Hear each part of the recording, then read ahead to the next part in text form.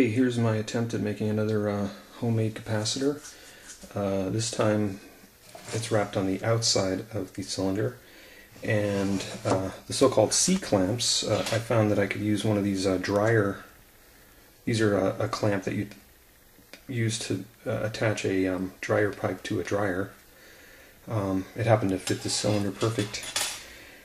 Here's the value I'm reading, and if you take this screw and tighten it, then I'll attempt to show that it's kind of hard if I just pinch with my hands.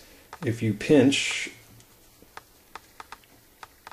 you can increase the capacitance ever so slightly.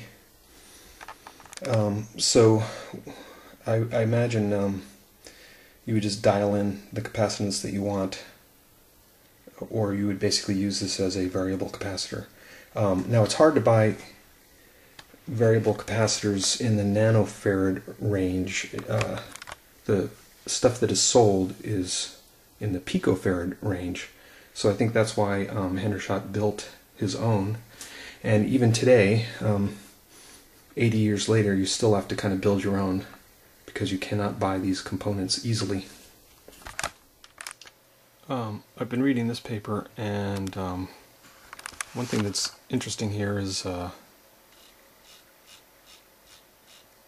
this.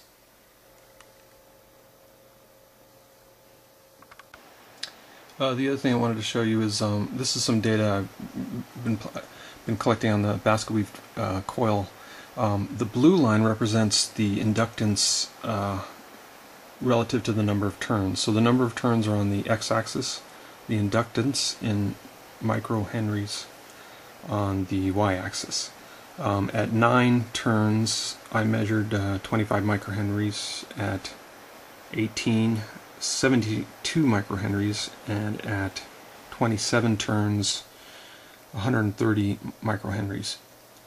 Then when you stick that cylinder, which is highly magnetic stainless steel with an unknown permeability, if you stick that in there, then the inductance changes and it actually reduces, which is not what I would have predicted. I would have predicted that it would have increased because there's a lot of iron and it's magnetic.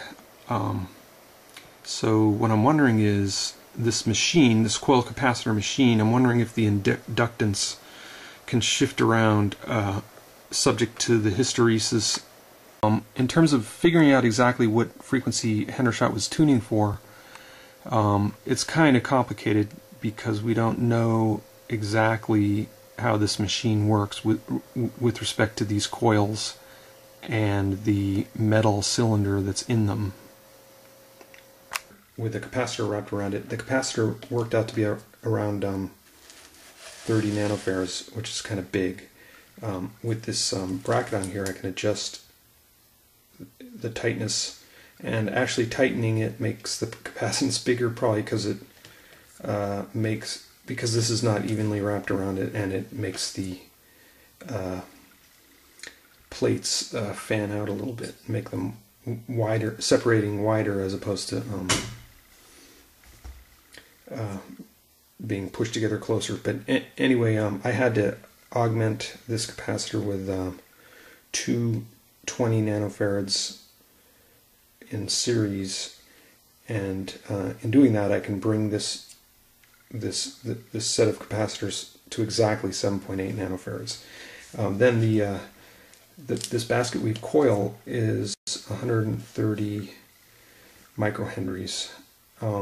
So it's still a mystery what this coil value should be, but there's an interesting thing happening. If I put an antenna on one side of the tank and then on the other side measure the voltage between the other side and ground,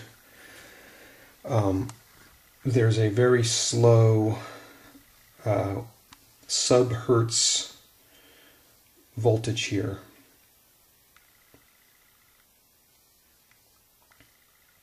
So one of the harmonics is ticking along at a very slow rate here. I've noticed that this only moves, though, if there's a source of electromagnetic radiation in the room somewhere. So like if I turn off the fluorescent lights,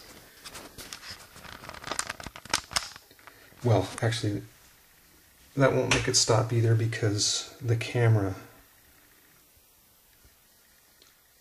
is providing energy, and I can't turn off the camera and show you. But if I turn off the camera, this voltage stabilizes and no longer moves.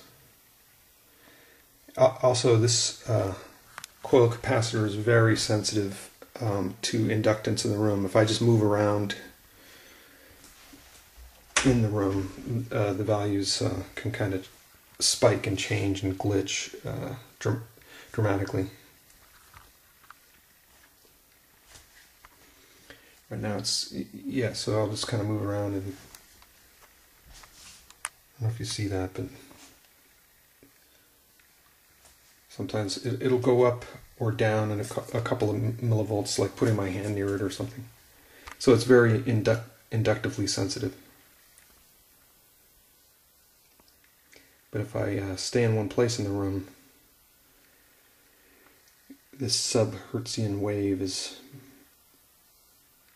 So this will eventually start. Right now it's sort of incrementing towards zero from a minus 300, and it'll cross zero and then start going up positive to some amplitude and then come down again. So it's a very slow wave.